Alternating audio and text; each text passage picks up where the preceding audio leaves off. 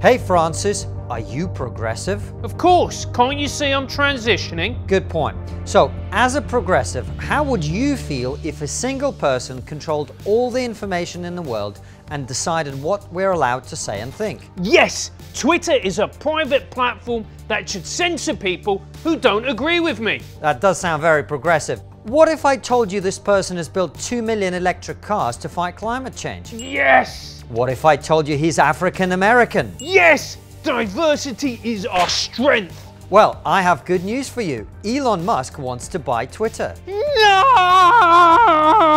5 minutes later.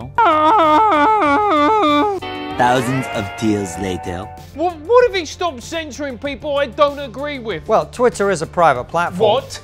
You said it yourself. Twitter is a private platform that can decide who to censor.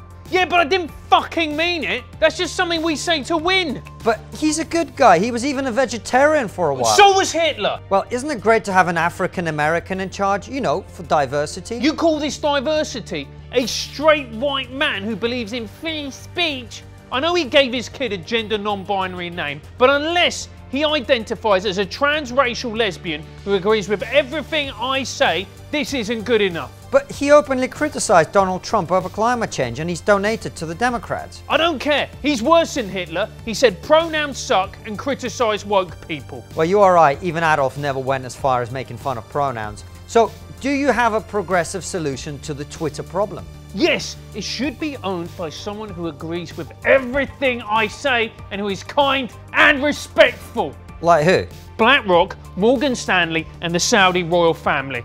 That's who owns it now. Exactly. Progress is about keeping things just the way I like it. This is Elon Musk. Hey guys, what's up?